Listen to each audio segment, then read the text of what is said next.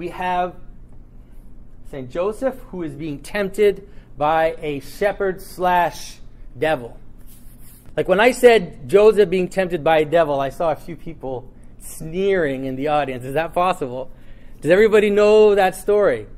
Okay, so in the tradition, there is a story which talks about. It comes from the Proto-Evangelium of James, which is the book out of which most of our traditions for the Mother of God and for the Nativity come from, outside of the Bible. And in that book, you have this scene where Joseph is not permitted to be there when the Mother of God gives birth.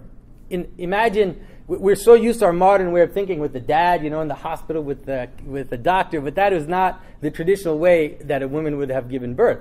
A woman would give birth with midwives. And so Joseph was told to leave the place where Christ is born. And so then he's mulling over in his mind and he's thinking, like, is this really possible? Is this for real? It's like he knows he's not the father. And so he's wondering, like, is this the real deal? Is this really the birth from a virgin? And it's this devil figure who is tempting him and who's saying, like, who's asking him questions and getting him to wonder whether or not this is actually possible. And then the midwives are the ones who are here washing the Christ child. When we talk of the Mother of God, we use certain terms which are very, very strong to help us understand this mystery. Her womb contained him who the world cannot contain, or the cosmos cannot contain. And so she contained in her womb that which could not be contained. And it is appointing, right? It is appointing to the mystery right there, even from the beginning of Scripture. It is linking us to that beginning of Scripture, of this primordial earth, and then you see the Word come down, and the Word of God, which manifests the world out of this primordial waters. Right? This image is helping us see what the mystery is about.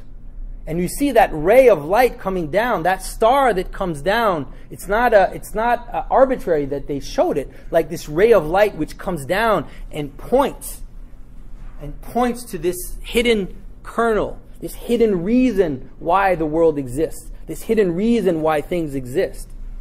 In a certain ways, we've been ruined by the modern world. We've been told that as Christians we believe these things, and these things are arbitrary. That here it is, there are these things that I believe, and they're somewhat arbitrary, and here it is that I believe them. But that is not the case. What we believe, our faith, is real. It is the things that it talks about, the things that it manifests to us. It manifests to us really the mysteries of how the world exists. Because the question that St. Joseph is asking himself, that's the question that the atheist asks himself too, about the entire cosmos. How is it possible? Why is there something rather than nothing? And you can hear the physicians, the physicists ask that today. It's like they say the Big Bang.